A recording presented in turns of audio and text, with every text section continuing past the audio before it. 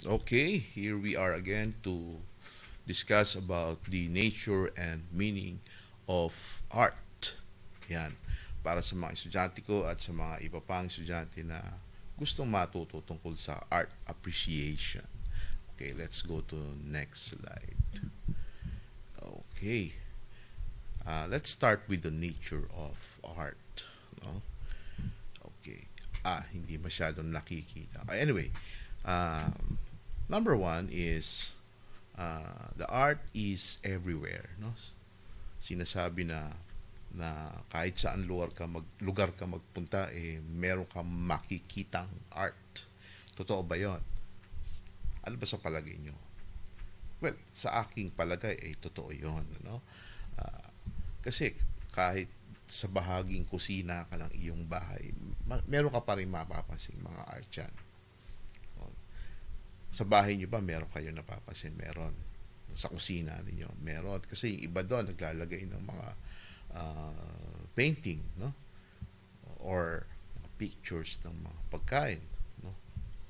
Something that inspires them uh, when it's time to cook, di ba? Di ba? Nakakapag-inspire pala yung mga picture o painting pag ikaw ay magluluto, no? Kung sa opisina meron din. Kaya, no? Meron din kayang mga artwork dyan. Meron sa palagay ko, meron. Sa park, itong park na to, meron ba kayo nakikita may artwork dyan? Kasi may structure. Di ba, no? Nung introduction natin, tinalakay natin na part ng 7 major art yung architecture. So sa park na yan, meron ba architecture dyan? Meron. Okay, kasi meron kang nakitang structure, parang meron isang may maliit na building ba dyan o bahay ba yan, no? O di ba, no? Sige, tuloy natin. Sa pabrika kaya meron, no? Sa palagay nyo meron din. Meron yan kasi tingnan nyo, parang binibihisan yung mga yung mga robot, no? Okay? Tapos yung sa sports meron din kasi yung apparel nila may design yon, may minamatch yung design doon sa color, ayan, choices ng color, yan, so kasama yon. At lalo na siguro sa grocery, no, yung mga packaging ng mga pagkain, ng mga shampoo, ng mga at kung ano-ano pa, lahat yon ay may element ng design yon. So, masasabi natin that art is everywhere. So, kahit saan tayo magpunta na merong tao, masasabi natin na art is everywhere. Makikita natin ang mga art, no? Yeah. And then, pangalawa, second is the art is expression and communication. So, tingnan natin itong dalawang taong nag-uusap na ito, no? Yung dalawang tao nag-uusap yan. Okay? No? Pero kapag uh, kapag ginamit na natin ang art para maipakita natin yung ating nasasaloobin, no, yung ating nasa kalooban, pwede yon kasi hindi man natin ito direktang sinasabi sa pamamagitan ng paggamit ng salita, maaari naman natin itong ipakita sa paggamit ng iba't ibang paraan. Halimbawa, awitin, yan. Halimbawa, sayaw. Halimbawa, sa pamamagitan ng paggamit ng kulay o yung sa larangan ng painting, yan. So, pwede nating ipahayag yung ating nararamdaman kung ano yon. Kaya, mapapansin natin, parang kapag nakakita tayo ng isang artwork, parang ito ay nakikipag-usap sa atin, no? Ibig sabihin, meron itong mensahe na pwedeng iparating ng kung sino man ang gumawa, lumikha, na gusto niyang sabihin sa mga taong makakakita ng kanyang likha o yung tinatawag nating art. Okay? So, yon. Yung iba pa, no? Halimbawa itong larawang ito, yung lahat ano man yung kanyang iniisip ay maaari niya itong isulat, no? Isulat. Ah, kahit ano, anything under the sun, any topics that you think under the sun can be a material for literature. For example, pagsusulat ka ng tula, pwede yon. Tula sa pag-ibig, tula sa pagiging mahinahon, tula sa pagiging isang masipag, tula sa pagmamahal sa kalikasan, tula para sa isang alagang hayop, tula para sa pagiging matipid, at kung ano-ano pa. Napakarami yon. Napakarami. At hindi tayo mauubusan ng paksa uh, kapag ka gusto natin magsulat. Basta kailangan lamang natin ay pagyamanin ang ating kaisipan, no, para makapagsuri tayo ng ating lipunan na makita natin kung ito ba ay nararapat na bigyan ng importansya, no. Kaya magsusulat tayo sa mga bagay na ito. Itong ikatlong larawan na ito, tingnan nyo, no, iba't iba yung ekspresyon ng mga mukha, no. Kung hindi nyo nalalaman, ako ay naging bahagi ng isang dulaan, no, nung ako ay nag-aaral sa high school. High school pa tawag namin, no, at nung ako ay mag-college, no. At part noon yung pag-aaral ng sa teatro, yung pag-develop ng kakayanan mo sa paggamit ng iyong muka, no, sa paglikha ng iba't ibang facial expression. Ayan. Ngayon, tingnan natin ito. Halimbawa, itong babaeng ito, no, ano kaya ang sinasabi nito? Meron ba? Yung pangalawang lalaki, ito, meron sigurong pinapahayag na pagkadismaya, no? No? Yung pangatlo, siguro ito nang iinis, no? Depende, no? Yan. Yan, lalo na itong huli na to, no? Ano kaya ang ibig sabihin nito? So, yung facial expression, bagamat hindi siya nagsasabi, hindi siya nagsasalita, no? Maaring hindi gumamit ng dialogue, no, sa teatro, pero sa pamamagitan ng facial expression, nakakalikha ito ng isang mensahe na maaari nating maunawaan. So, yung mga artista, batikan dyan eh. Yung mga artista sa tablado o sa telebisyon, batikan dyan. Hindi kailangan, minsan may mga hindi kailangan ng dialogue, kundi mukha lang. No? Mukha lang. Ipapakita mo. No? Kung ikaw'y galit, magsasalubong ang iyong kilay ng ganyan. Tapos, ganyan. Tama na. Baka kung ano pa mangyari. Sumunod, ayan, ito. Itong sumunod na larawan ito ay painting ito sa isang cave sa Chauvet, sa France. Ano, okay. Na ito ay matagal ng panahon, no? Patunay na may mga tao na naninirahan doon sa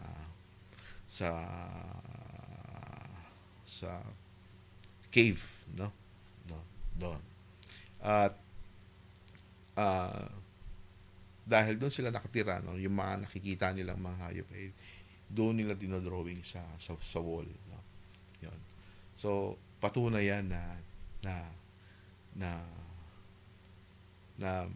may tao na nung panahon ngayon at meron na silang kakayanan na magpakita ng paglikha, ng pagdodrawing ng mga hayop na nakikita nila sa kanilang kapaligiran. So evidence yan. So sinasabi ng kuweba na yan na may tao na nung mga panahon iyon, na sinasabi nila na ito yung mga hayop na nakikita, na nakasalamuhan namin nung mga panahong iyon. So sinasabi nila, no, pinapahayag nila na ito yung buhay nila. Yon. Okay. Tapos, bumalik. Okay, yung pinakahuli, yung the purpose of art is washing the dust of daily life of our soul. So, 'di ba?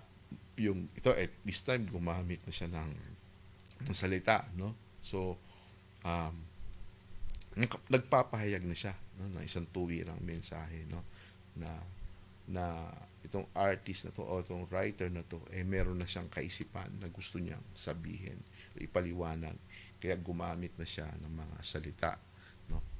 Ano kaya ang kahulugan no? The purpose of art is washing the dust of daily life of our soul. So siguro kung iisipin natin maigi, no, kung walang art, magiging boring yung buhay siguro natin, no? Wala tayong kasi bagay na pagkakaabalahan, wala, no? So dahil sa araw-araw nating pamumuhay, araw-araw meron tayong art na nakikita, meron tayong art na nangungusap sa atin. Ito yung mga paraan para magkaroon ng kulay yung ating buhay. So,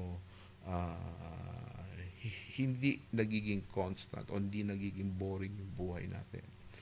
So, paano yun? So, halimbawa, ngayon, meron kang bagong narinig na bagong kanta, no? So, meron ka naman natutunan mga bago, no? Tapos, kinabukasan, nagkaroon ka ng interest na magluto, no? Mag-bake ng cake, no? Pastry, no?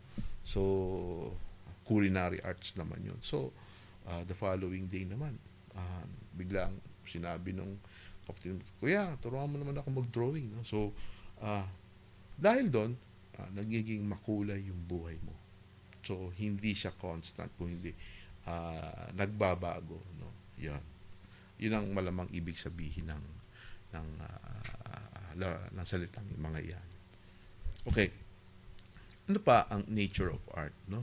Art as creation. So, this refers to the act of combining of reordering already existing materials so that a new object is formed.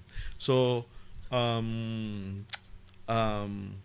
yung paglikha kasi hindi ito natatapos, no? Depende yan sa creativity ng isang tao, no? Dati kasi pagka yung may mga artist na pa nagpe-painting, gamit lang nila yung brush, no, ganon. Pero ngayon may nagpe-painting na gamit nila yung daliri na nila, no. So hindi na sila masyadong gumagamit ng brush because it's easy to mix the paint, and then it's easy to what you call that, to spread the paint doon sa canvas. So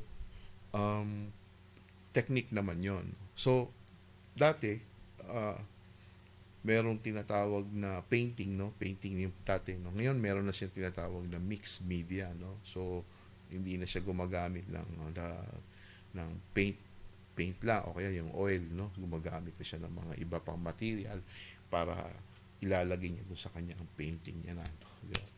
So isang example yan, no? Sa ibang larangan ng art, halimbawa yung simpleng dance noong araw, ngayon meron ng dance na medyo acrobatic na, no? So yung material na dati na simpleng dance lang, pero ngayon sinasamahan na ng medyo acrobatic. So doon nagkakaroon ng changes or improvement yung dance. So yung creation from many materials tuloy-tuloy. So lalong yumayaman yon, lalong umuunlad o lalong napagyayaman ng mga gustong makadiscover ng makabagong paraan o ng kakaibang paraan para magkaroon uli ng excitement yung pagtatanghal ng mga artist yan. Ano pa, no? Ang art ay from Latin it's ars, which means skill, no? It is equivalent to Greek word techne, which the word technology originated. Yeah. So lahat ng arts can be, o hindi naman lahat, can be a creation, no? Created, no? Yung ginamitan ng pagkamalikhain. Yan. So, sa mga larawang ito, makikita natin kung yung pagiging creative ng mga artist. Ayan. So, yung painting hindi lamang na-confined sa paggamit ng canvas alone, kung hindi pwede na no sa labas ng museum, no, sa kalye, no, pwede na, no, o yung mga mural na tinatawag. Ayan. Tapos pati yung mga pagkain, yung presentation ng mga pagkain naging kakaiba na rin ngayon. So kailangan maganda na, no, appealing. Minsan di mo alam kung masarap, pero pagka maganda yung presentation ng pagkain, it's inviting, no? Parang ang sarap-sarap naman ng pagkain ito, no? Di mo pa nga natitikman, pero because of the way the chef presented, no, the food, no, the decoration, no, the ingredients, no, it seems that the food is so delicious. Yeah. O, di ba? Okay. So, other natures of art, yeah, ito, art as experience. So, there are three major kinds of experience involved in the artistic activity. No? So, one is an experience which the artist wants to communicate. So, yung mga artist, depende yan sa kanilang, minsan meron silang advocacy, no? Depende yan, no? So, meron na silang gustong sabihin, no, sa kanilang mga artwork, no. If an artist just want to entertain alone, siguro, yung halimbawa dyan, yung mga singers na kakanta lang sila, no, para lang mapaligayan nila yung kanilang mga audience. So, yun. Pero yung iba, lalo na yung mga tinatawag nating advocacy, so gagawa yan ng mga art nila na alam nila na pwedeng makapag-transform ng mga tao, no, towards their advocacy, no, towards their objective, no. So kung ano yung makabubuti para sa lipunan. Yan. Okay. So halimbawa diyan yung gagawa sila ng mga artworks na para sa kalikasan. Ayan. Awitin para sa bayan. Yan. Halimbawa, yung awit para sa kalikasan, yung kanta ng asin na masdan mo ang kapaligiran, o yun, isang halimbawa yun. Ano? So, sa tingin ko, isa pa rin siyang love song, pero yung kanyang pagmamahal o love song, yung love niya, yung pagmamahal niya ay para sa kalikasan, hindi para sa isang tao, no? Hindi kailangan alagaan natin yung ating kalikasan, sapagkat ito lang yung mundo na meron tayo, na kapag masisira pa, ano na lang ang mangyayari sa atin. Yon. So pangalawa, act of expressing the experience, no, during the art, creating the art, no, object or form. So yung experience, no, hindi lang ito yung pagiging spectator, no. Yung mga artist, habang ginagawa nila yung kanilang artwork, yung process ng experience nun from nothing to something, iba yon. Iba yon. So pag natapos mo na, no, yung isang artwork mo, you have a sense of gratification. Nagawa ko to. Kakaiba kasi yon, ano? So hindi yon isang simple na pag natapos mo, okay na. Hindi. Kundi meron yung sense of fulfillment. Kasi you have proven that you are worth as an artist. So yung experience nun, gratifying yun. Masaya yun. Minsan walang katumbas na kasiyahan yun para sa isang artist. Yun. Yeah. Yun na nga, no? Artist gratifying experience of heavy and accomplishment. So, ang paglikha hindi natatapos yun. Hanggat gusto ng isang artist na gumawa niya, na inaakala niya na makabubuti para sa kanyang lipunan, ay gagawa at gagawa yan. Yun. Patuloy yun sa kanyang paggawa. Okay. So, eto yon, yung mga experience na yan. Okay? Yeah. Iba-iba, no? Mula sa iba't ibang lugar, no? Okay? So kayo ba, no? Ano ba ang experience nyo sa paglikha? So, madalas sa atin, so tayo ay gumagaya, no? Halimbawa, yung sikat ngayon na BTS, yan, no? Ginagaya natin yung mga K-pop, no? Yung mga dance nila, no? Okay, kakaiba pala, no? Kasi nalaman ko na um, yung pattern ng dance choreography nila ay hindi nakapattern sa number, no? O yung kung ano yung choreography, no? Kundi pinapattern nila sa rhythm ng kung ano ang takbo ng rhythm ng lyrics, no? Ano. So surprisingly medyo kakaiba 'yon because um, iba 'yon sa naging karanasan ko, no? Kasi kami, no, nung kabataan ko, pagka kami nag choreograph is binibilang namin. So 1 2 3 4 1 2 3 4. Pero sila sabi nung isang fan ng ng K-pop, no? So kakantahin niya, pag kinanta niya tsaka niya lang magagawa yung dance na move or yung tinatawag na choreography. Okay. So isa pang nature of art yung yan, art and nature. So all natural things are not art. So ano yun? So ano ibig sabihin nun? So ibig sabihin um, kapag yung halimbawa sa forest, no, yung sa mga bundok, no. So ano meron doon? So puno, may hayop, mga wild animals, no. So wala kang makikitang artwork doon. Wala. Kasi lahat ng bagay doon ay natural. So wala art, wala, wala. Ano yung sinasabi natin art is everywhere? Ang sinasabi natin art is everywhere, kapag merong tao, masasabi natin na merong art kasi ang tao lamang ang gumagawa ng art. No? Pero sa kagubatan, hindi natin masasabi natin na walang art doon because everything there is natural, no? Tutubo yung halaman on its own, yung mga puno, tapos malalantayan on its own depending on the season, kung tag-araw yan o tag-init, or yung tag-ulan, no? Or rainy seasons. Yan. So ano ba? So work of art is man-made.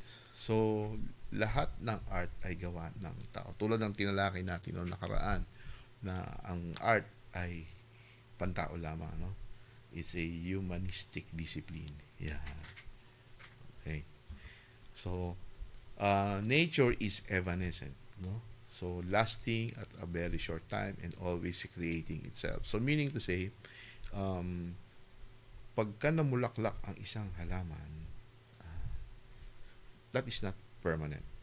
At a certain period of time, maganda yung bulaklak niya, but eventually malalanta yon because of the cycle, no? Cycle ng halaman. So metamorphosis, parang gano'n, or photosynthesis, gano'n. Yon. So it's always recreates itself, meaning to say that mamumulaklak ulit, tapos malalanta, pagkaraan ng ilang season, babalik, no? Okay? So mamumulaklak ako. So it's always recreate itself. Pero ang art hindi gano'n, no? Art is non-repeatable and unchanging. So meaning to say, for example, yung painting ni Mona Lisa, it's the only one. So you can only create another Mona Lisa, but it's not the original. So tsaka yung painting yon, yun pa rin yun. Hindi magbabago yun. Or syempre sa panahon na nakakatagalan, syempre madudumi yan, ano. Pero it's still the same painting. Ganon. Okay? So what else? Art and beauty, no? So yung konsepto nung kagandahan, ano? So sabi dito, the desire for beauty and order around us is another basic human needs. So tayo as human, gusto natin ng maayos at maganda, no? So basic 'yan. Pagdating ng umaga, you comb your hair, no? Wala na akong buhok, comb your hair. So most typically yung mga babae, they put on makeup or foundation. So naglalagay sila ng, ng powder, no? Tapos nagkukulay ng buhok, yun. Oh, yun kasi gusto natin ng makagandahan. So yung mga damit, yan maayos. Tapos even the setup of our things, no, inside the house is we want it in order, no? So yung mga plato in order yan, maayos yan. Even the setup of food table, no, pagka magdi-dinner na, no? So inaayos yan. So bakit? Kasi basic human needs yan. Gusto natin na maayos at maganda. So that is the reason why we desire beauty, no? Gusto natin yan. So another thing is beauty is relative. So ano ibig sabihin nun? So relative in a sense that the concept of beauty may not be the same for others. For example, para sa akin, itong bagay na to ay maganda. Pero pagka sa ibang tao, hindi ito maganda, pangit para sa kanila. So, relative yon. So, hindi pare-pareho yon. So, meron akong isang babaeng nakita, ako naman ay pangit na pangit, kasi para sa akin, pangit. Pero pagdating sa kakilala ko, kaibigan ko, para sa kanya naman ay napakaganda, no? So, hindi pare-pareho, no? Hindi pare-pareho. Ganun talaga, no? Kasi nga yung konsepto ng beauty is relative. So it may not be beautiful for you, but for others is so beautiful, so pretty, no? So yung palabas sa sine, ganun din, yung palabas sa television, napakaganda ng film, yung pagkakagawa, but the others critique the stories is weird, palpak, hindi maganda. So that's it. So that's it. The beauty is relative. Okay. Isa pa, no? The concept of beauty change as time passes, no? So magkakaiba ang konsepto ng kagandahan ng bawat panahon. Iba-iba yon, hindi pareho. Nung araw, importante yung may buhok, tapos nakapamada o naka-gel ka yan. No? Pero ngayon, hindi na. Oo, marami na nagpapakalbo, parang tulad ko. No? Kasi nga, noon, para sa kanila, pag kalbo ka, wala, hindi ka pogi. Kailangan, lalagyan mo ng pamada yan, o gel. Pero ngayon, hindi na uso yung pamada. Wala nang nagpapamada. Wala nang, konti na lang yung nag-gel. Ewan ko kung meron pa. Pero marami ang gupit ng kalbo. Yan, parang gano'n. So, the same with other things, no? Yung mga damit, no? Yung mga pantalon na dati, bell button, pero ngayon, nauso na yung tight, no? Tight fit na, no? Mga pantalon. Ganon. So, iba-iba yon. Nagbabago kasi yung panahon, no? Lumilipas. Others' concept of beauty changes as he or she grows older. So, just the same, no? Yung tao, halimbawa, kayong mga estudyante, no? May mga crushes kayo, no? Diba? Gusto nyo maganda, no? So, ano ba yung kagandahan? No? Sa halimbawa, sinabi mo, maganda ba yung girlfriend niya? Kung maputi, labo, no? Iba yung sagot, no? Maganda ba yung girlfriend niya? Maganda yung buhok, straight. Kasi yung concept ng beauty mo, pagka straight ang buhok, maputi, maganda. No? So, yung concept ng beauty sa bawat tao, iba-iba yun. No? Ngayon, kasama doon, as he or she grows older, nagbabago yun. Hindi na, dati, nung binata ka, gusto mo nung girlfriend mo maganda, no? Pero, or kaya yung boyfriend mo, wow, pogi, presentable. Pero, as you grow older, no, nawawala yung pagtingin mo na kailangan ganito, maganda yung girlfriend mo, gano'n. As long as it's presentable, it's clean, and there are okay na yon, because there are other more important characteristic that the person must have other than having a good face or beautiful face. So, napapalitan yon, nasasapawan yon. So, nagbabago yung ano, yung yung priorities, no? So, siguro over ng kagandahan o kagwapuhan, mas importante may trabaho, no? Tapos responsible person yan, no? Sa kanyang mga obligasyon, no? So to his words, so other than that, so yun, okay. So kung isang halimbawa nito, kung titingnan natin, no, yung tong mga western actress, no, from 60s to present, ano, kung titingnan natin yung concept of beauty, nagbabago ba, no? Very evident yan. So, obserbahan nyo, ano bang pinagkakaiba nila? Meron ba? Meron. Kasi ako napansin ko yung kilay, no? Tingnan nyo yung itong actress na to na si Elizabeth Taylor. Medyo makapal yung kilay niya, no? Lalo na ditong actress na to. Ito si Brooke Shield, year 1980s. Ang kapal-kapal ng kilay niya, no? But compared to Angelina Jolie, like dito, yung kanyang kilay ay napakanipis, no? Tinitrim na yung kanyang kilay, whereas dati, no, siguro hindi pa uso yung tinitrim yung kilay. Ayan, so kapal yung kilay nila, no? Tapos ito si Julia Roberts, hindi naman sinusuklay yung buhok, no? Kulot-kulot, no? Pero magandang tingnan niya. And at surprisingly, no, kung titingnan mo sa lahat ng larawan to, kakaiba tong actress na to, na sino tong actress na to, si Black Widow, si Scarlett Johansson, no? Tama ba, no? Okay, no? Why? Bakit? Kasi she displays her armpit, no? So ano ibig sabihin noon? Na yung beauty kailangan, no, kasama na yung pagkakaroon mo ng maputi, no, at malinis na armpit, no, flawless, no. Samantalang yan yung part ng katawan na minsan maitim, no, because madalas pawisan or natatago.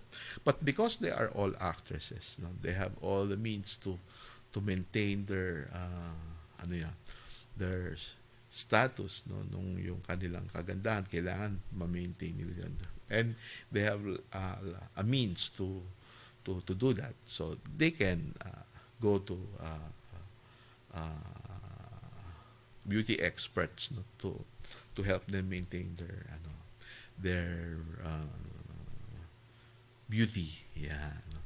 But you know, as time goes by, we grow older, nagbabago yun.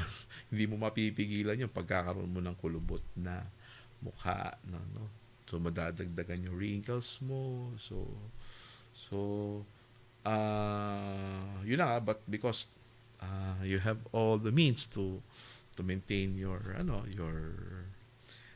beauty, because may pera naman sila, because and may pambayad naman sila, may makakaya sila, so they can do that, you know?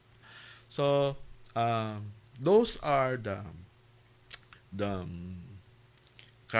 nature of art. So isasahin natin, una, ano nga ba yun? Art is everywhere. Art is expression and communication. Art as creation. Ano pa? Art is art and nature. Art, no? Nature is not art, no? Ano pa? Art and beauty, and etc. etc. Okay. So what is an art? No? So noun art, plural noun arts, okay, the arts, no? So according to my favorite book, no, art is the expression or application of human creative skills and imagination, typically in a visual form such as painting or sculpture, no, producing works to be appreciated primarily for their beauty or emotional power, no? So number two, it says that art is a various branch of creative activities such as painting, music, literature, and dance. No? What else? So number three, subject of study primarily concerned with the processes and products of human creativity and social life, such as languages, literature, and history, as contrasted with scientific or technical subjects. So, science yon. So, ito art, mga to. Meron pa ba? So, it's a skill at doing a specified thing. No? Typically, one acquired through practice. No? Okay. So, kailangan natin ng skills, no, to be able to do art, no. So that can be acquired through practice. Yan.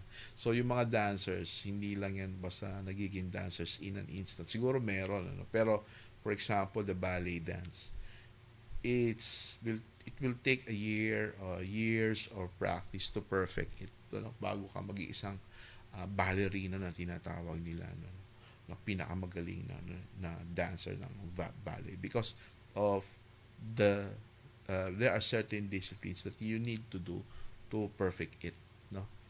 Yung tiptoe na lang ng paglalakad ng ano, no, yun napakahirap na yun, no? So hindi madali yon sa una, because you will endure the pain, no. Susugat pa yon, so mapupilayan ka pa. So I don't know what happened to the most of ladies that dance ballet, what happened to them. Pero that is very painful, I think. So painting ganun din, no? So it will take a lot of practice. So bago ka maging isang ganap na na na na mahusay na isang pintor, parang gano'n. In literature, so ganun din. So you have to have a good command of language, you know, when you pick the right word to describe your thoughts. That is something that unique and talent. Hindi lahat meron nun. They have yung mga expert doon, should have language experts, no, tinatawag, no, expertise, no, to choose the right words, no, and so that these words will kumbaga the embodiment of their thoughts, no, no, yon. So pero lahat ng yon kailangan ng creativity, no? Hindi yan po pwede na kaya mo lang, technically kaya mo mag-painting, kailangan mo but it has to be with creativity, no. So that is the meaning of art, and that is the nature of art. So kayo, tanongin niyo sa sarili niyo, what do you think you can do, no, as you think, if you think that you are an artist? Kaya niyo bang sumayaw, kumanta, tumula, mag-design, di ba, no? Palagay ko dapat meron kayong kakayanan. Lalo na't kayo ay magiging film majors or any course that you want to be, no, gusto niyo tapusin kurso, dapat at least meron kayong isang bagay na kaya niyo gawin. Kung culinary arts, pwede, di ba, no? Finding the right ingredients, no, combination of right ingredients to create, to cook food, yan, napakaganda yan. Yung tawag dito sa damit, no, combination of right materials, no, cloth and color, no, fashion design, no, like that, no. So digital arts, no. Okay, so thank you for listening to my lessons about arts, natures, and meaning. So thank you very much. Mabuhay kayo and good day.